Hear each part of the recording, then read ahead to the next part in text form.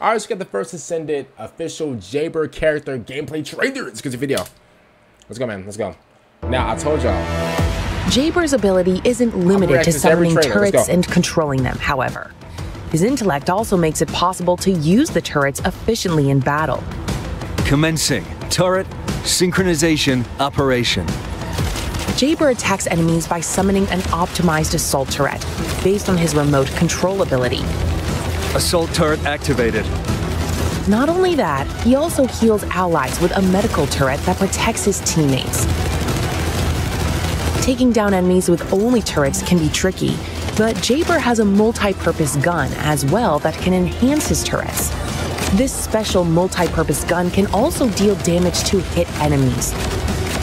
When Jayber focuses his full concentration, he can retrieve the installed turrets. If the turrets explode during retrieval, they deal damage to nearby enemies. Time to blow it all up.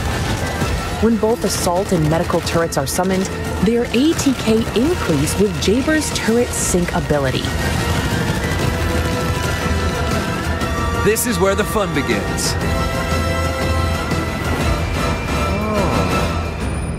Okay. All right. Okay. Now, in the last trailer reaction, right? I believe. What was the girl's name? The girl's name was What was the girl's name? Was the girl's name Freya? I think. Listen. So in the last reaction, I said that, all right, cool. You know what? She's a like defensive unit or whatever. She's like a defensive character. Cool. You know what? I may use it, but I can't lie to you. This Jayber guy. Now, at first, when they first showed, okay, he has like an assault turn or whatever. I'm thinking, okay, cool. So this may be like the first Descendants version of like a damage like type of character, right? That goes out, put a bunch of damage on. They don't really heal people, whatever. That's my first thought. And then she said, oh well, you know, he can actually heal people. I'm like, wait a minute, brother, what can't these characters do? Like, obviously, I know these characters have like certain edges, like with their powers or with their ability, whatever. I understand that, but like, wait a minute, like, bro, what can't these characters do? Like, I'm super confused now. Again, his active skill is like the his turret, and then he has the medical thing. Give me 1 second. I'm gonna go to the medical thing, bro. He can also heal his teammates, which is a good thing. He has a medical turret, so he can so he can put up damage. He can heal his teammates. What else can he do again? And then he has a multi-purpose tool. You guys like those multi-purpose tools? It has like the hammer, the screwdriver.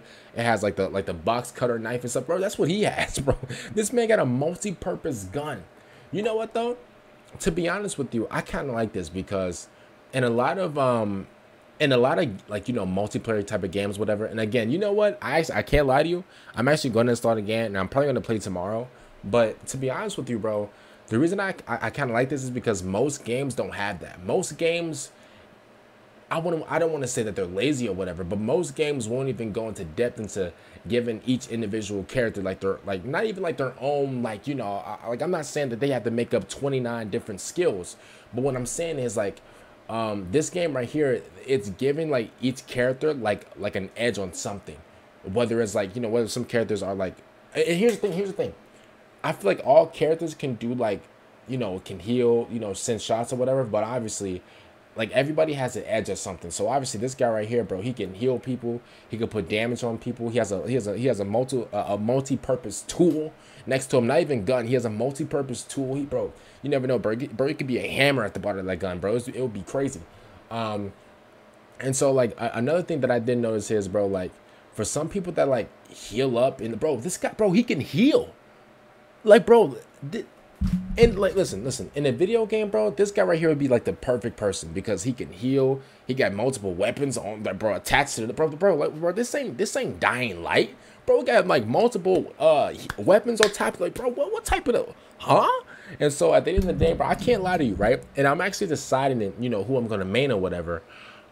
He's definitely top 3. Freya. Now Freya, she was like a Patrick Beverly. You know, I said Patrick Beverly.